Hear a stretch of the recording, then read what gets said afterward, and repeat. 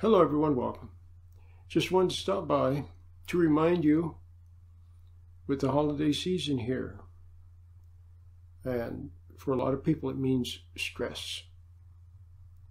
I want to remind you about my simple meditation. It's not my meditation, it's a meditation, but it is exquisitely simple.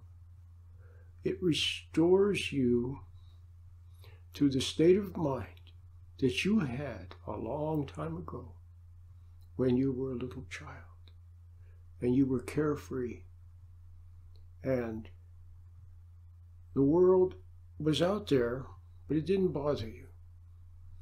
All the headlines on the news and all the arguments and all the things that were going on, they didn't bother you at all. And it was a life of discovery. You must refine that spirit. And in the Bible, it talks about it as being in the world, but not of the world. In the world, but not of the world. That's exactly what it is. It's a little bit distant. And I'm talking to you from there right now. That's where I'm at.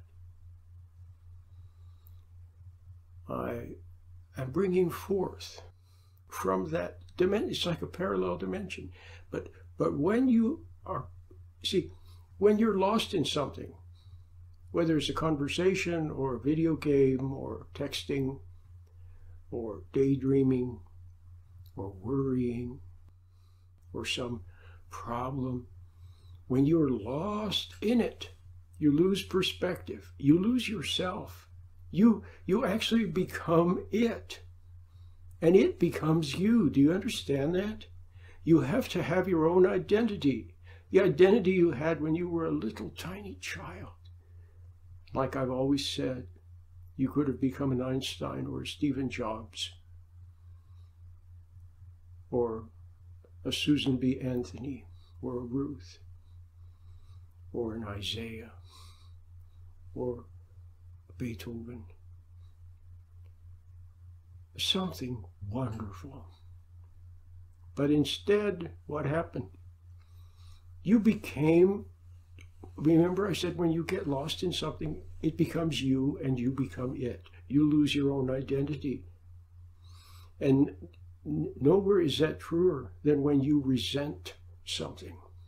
When you resent someone or something. That takes you away from that blithe, carefree, heavenly state.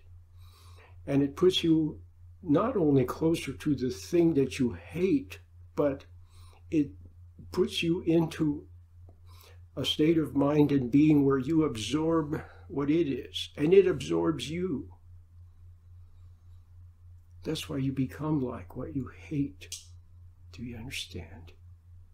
So you have to find the mindset of love, but you can't give yourself love. You can't make yourself loving. You can't do anything. Christ said, of myself I can do nothing, he said, of himself. And for everyone else, he said, can you turn one white hair black or black hair white? No, of course you could use some kind of hair coloring, but you know what he means. He said, who can add 1 cubit to his height? You can't change yourself, but you can yearn for that heavenly estate that you once had, and you turned your back on it, but you couldn't help it. Because the world was very powerful, and the world outshouted the still small voice. The still small voice. We all understand that. I don't use that term very much. You want to know why? Or that phrase? Because it's not a voice. See, God rarely talks to people with words. He shines his light, and you see in his light. So the phrase, the word still in the phrase means quiet. It means silent. The voiceless voice, the wordless word, the silent calling. It's silent. The silent voice. It's intuition. It's what you knew it's what you had when you were a little child. You had intuition. You knew things and you saw things, you just saw, and you knew. You must refine that, because it is from that simple thing that you had and you lost. You could have become, and I see he hung on to it. He wasn't perfect, but he hung on to it to some extent, and so did someone like Stephen Jobs. He held on to it. You must refine it. You lost it. You probably didn't hang on to it at all, but it's still there. It's still there. It's called conscience.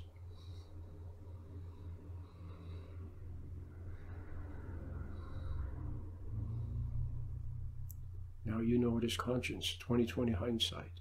It's your friend, but now you don't think it's your friend because it wants to rub your nose in what you've done wrong. And what have you done wrong? Well, you've hated some people and resented people, and you've been phony with people, and you've been dishonest and sneaky and so on. But worse than that, you turned your back on this quiet knowing that God gave you, your most precious gift. So refine it. And the best way I know to refine it is to, first of all, want to refine it. Want to know the purpose for your existence. And see that the world, its enticements, and yes, things to hate are also enticing. But so are pleasures and things.